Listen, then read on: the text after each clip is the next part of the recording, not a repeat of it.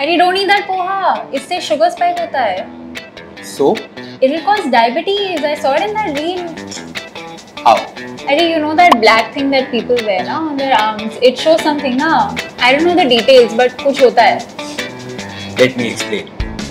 You see, blood sugar spikes are a very normal part of our body's response to any food. There's nothing to be afraid of.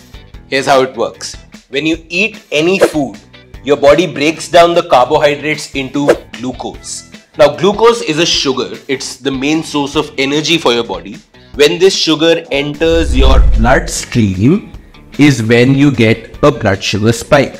And that's what that little black thingy captures. Oh, so why is everyone going crazy about look how much this poha spiked my blood sugar? Tell me what happens when you eat a big plate of poha for breakfast. I feel very happy. But then I also feel really sleepy, and before I know it, I've missed my deadline. Exactly. You see, your poha, which is just rice flakes, is a simple carb. And simple carbs convert into sugar really rapidly. So, blood sugar spikes. And you know what happens to things that go up really fast, right? They come down even faster, so your blood sugar crashes, and so does yours. Oh. But then why were you having poha? Because my poha is not just poha. It's poha plus veggies plus peanuts.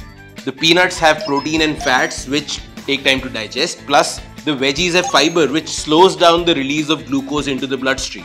So my blood glucose graph, after all of these additions, would look something like this. Smooth, no sharp rise, no sharp fall. Got it. But does that mean I can eat anything as long as my energy levels are fine? Nope. Do that for long enough and you risk developing diabetes. See? I knew it.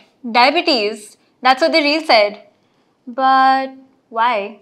Meet insulin. You see, every time you eat food, your blood sugar rises and your pancreas secrete this hormone called insulin, whose job it is to pull out this blood sugar and put it into your cells.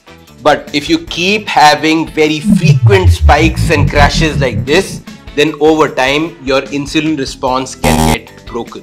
Which is to say that excess sugar can get left in your bloodstream, and that's a really bad thing. And that's also diabetes. Oh, got it. So I can have the poha, but with veggies and peanuts, and not every day perhaps. Exactly. And don't have naked carbs like poha, right? Add some protein, add some good fats, add some fiber, and by all means also have that treat. Like have that parantha, have that cake, and on that day don't even look at that CGM patch, right? Just don't do it too often. Treat it like a treat and then retreat, and that's the whole truth. And that's what that little black thingy captures. Should I? Okay, sorry. Was there a cut or should I have just continued? Oh, I looked in the camera. Sorry. Continue. Exactly. You see, your poha, which is just rice, convert into sugar. Do it again.